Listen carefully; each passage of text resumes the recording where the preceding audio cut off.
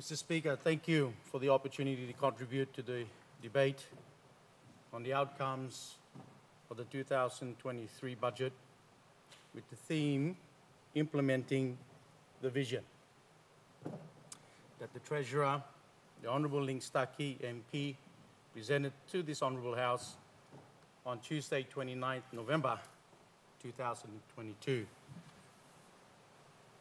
I commend the Treasurer for a budget that promotes the aspirations and plans of the Marape-Rozo government. Mr. Speaker, I wish to also congratulate the Prime Minister and the government for handing down a money plan, the budget, with record expenditure of 24.6 billion kina. This is a split of 14.8 billion in operational expense and 19.8 billion in capital investments. Total revenue and grants, also a record, is forecast at 19.6 billion kina. The 2023 budget results in a budget deficit of 4.9 billion, which slashes the 2022 budget. Honorable Civil Aviation Minister, me stop you pas time interrupt you lik ta Honorable Treasurer Ximsia.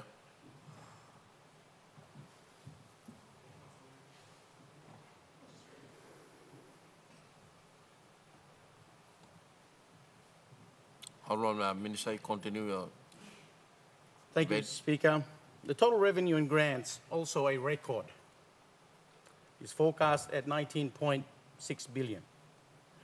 The 2023 budget results in a budget deficit of 4.9 billion, which slashes the 2022 budget deficit by 1 billion kina and represents 4.4% of the GDP. As indicated by the Treasurer, the government aims to attain a balanced budget in its current term in office, a major achievement given the global shocks created by the COVID-19 pandemic since 2019 and the Russia-Ukraine conflict. Mr. Speaker, for the first time, we will truly align our medium-term development plan to coincide with the life of the Parliament. This enables the government and indeed any future government to better plan and align development priorities with promises made during the elections. This is a real first. It provides the Marape-Rozo government the opportunity to ensure that its policies are successfully delivered and that they contribute to an improved performance of the PNG's economy. This is a disciplined government we all must acknowledge and appreciate.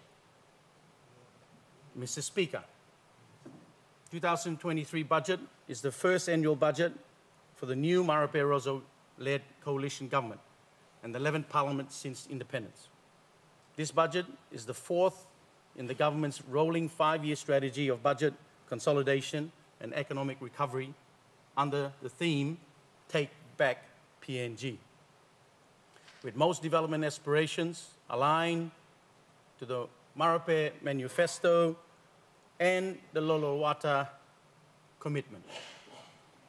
As noted in the Treasurer's budget speech, the 2023 budget is set amidst unprecedented uncertainties here and globally, brought about by tough economic conditions.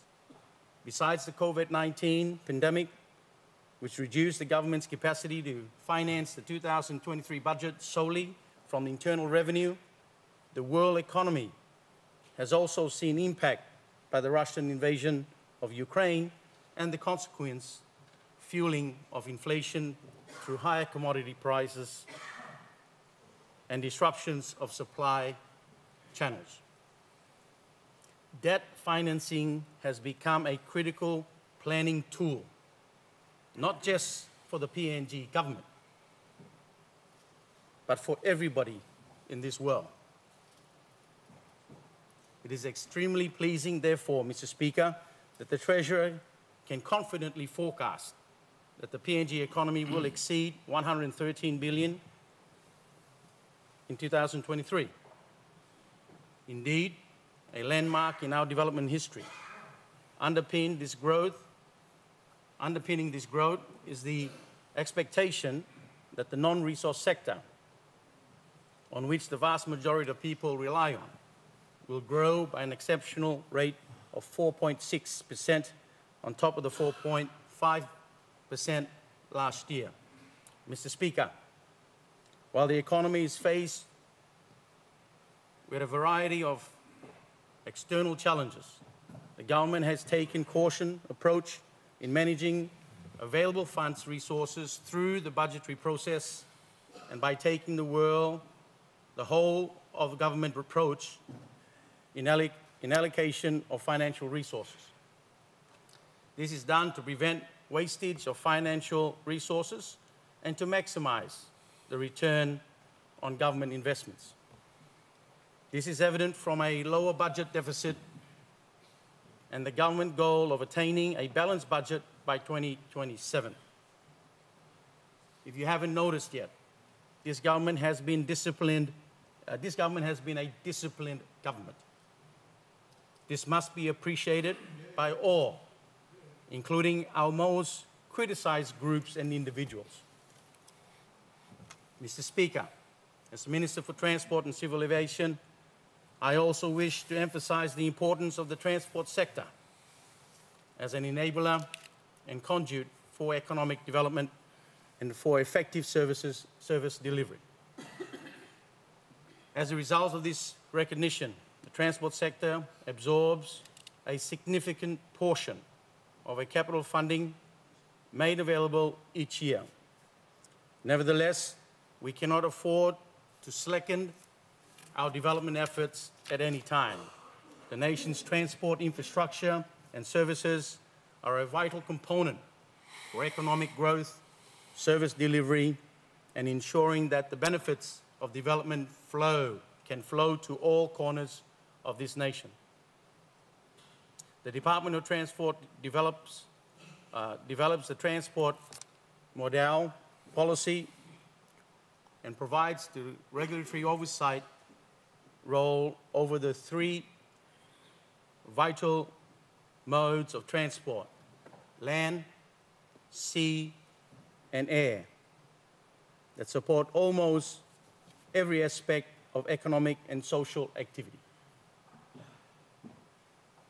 Mr. Speaker, I would like to point out that the Department of Transport allocation in the 2023 budget amounts to 33.3 million.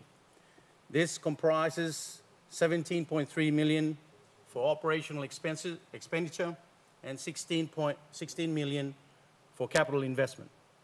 An overall reduction of reduction of 9.4 million or 21.9% compared with 42.6 in 2022. The National Shipping Services Program, NSSP, and the Jetties Program that are currently running within the Department of Transport received some funding in 2021. However, there was zero down in 2022 and again in 2023, although the agency sought continuity in funding through the 2023 budget. Furthermore, it is noted that the funding of 20 million for the SSP will now reside under the Department of National Planning and Monitoring, which now means that we have parallel programs run by two different agencies, which the government may want to consider rationalizing to ensure effective outcome. Mr. Speaker, the transport sector allocation of 2.3 billion in the 2023 budget represents an increase of 57.3%, or 824.8 million. This exciting increase in funding compares to the 1.4 billion in 2022 budget, will set the pace for significant improvements in the nation's transport infrastructure. Out of the 2.2 billion total appropriation to the transport sector, 204 million is under the operational budget, which 2 billion targeted for capital expenditure, equating to 21% of the government's total capital investment budget. Despite indicated challenges mentioned above, this massive increment in transport sector funding in 2023 is linked to the government's overarching policy under the banner of Connect PNG agenda.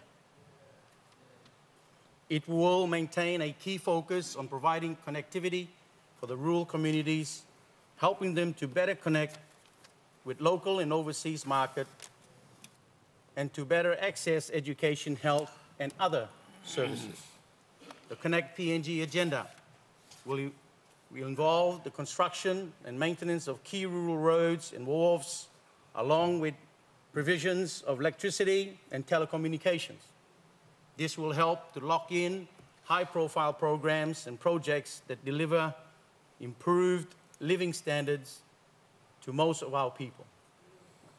This integrated program involves planned expenditure of 450 million in the coming year, an exciting, innovative effort by the Marape Rozo government. Mr. Speaker, the jetties and the NSSP projects are integral to the government's overarching Connect PNG agenda to realize effective connectivity in transport. It would therefore be prudent for the projects and the benefits the rural majority, such as our rural airstrips and jetties, to enjoy continuity in funding. There is, therefore, a need for us to visualize a properly integrated transport system that has the capacity to reduce poverty and increase the reach of government services, as mentioned earlier. I would urge the Treasurer to reconsider the Department's request for a modest funding of 10 million for jetties and national shipping services to help further boost regional and rural connectivity. Mr. Speaker, closer collaboration and partnership with the state line agency, including provincial and district administrations, with support from development partners, are key enablers for the successful delivery of these new initiatives. The government continues to be the major provider of investment in the transport sector, in partnership with the development partners through loans and grant funding. The land transport subsector continues to dominate the investment profile. However, in recent times, the aviation subsector has also received substantive funding in respect of the ongoing works undertaken by the NAC, National Airport Corporation, in upgrading national airports under the TVWAN project. It is now envisaged that the TVWAN program will extend to the rehabilitation of our small rural airstrips by the Rural Airstrips Agency. Mr. Speaker, to conclude, 100% perfection is tabula heaven. Here on earth, we will try our best, based on current economic circumstances, to deliver this budget. Budget 2023 is this government's best effort, and the key takeaway is this government's discipline in controlling a debt economy since May 2019. This cannot be denied, and we all must acknowledge and appreciate. As Minister for Transport and Civil Aviation, I would like to commend the stewardship of our proactive and focus-driven Prime Minister, Honourable James Marape, and our hard-working and brilliant Treasurer, Honourable Ling Stuckey, and our tireless Minister for Finance and Planning for handing down this historical budget of 24.5 billion kina. At this juncture, Mr. Speaker, I would like to wish everyone a safe and enjoyable Christmas and a prosperous 2023. I hereby commend the 2023 budget to this Honourable House. Thank you, Mr. Speaker.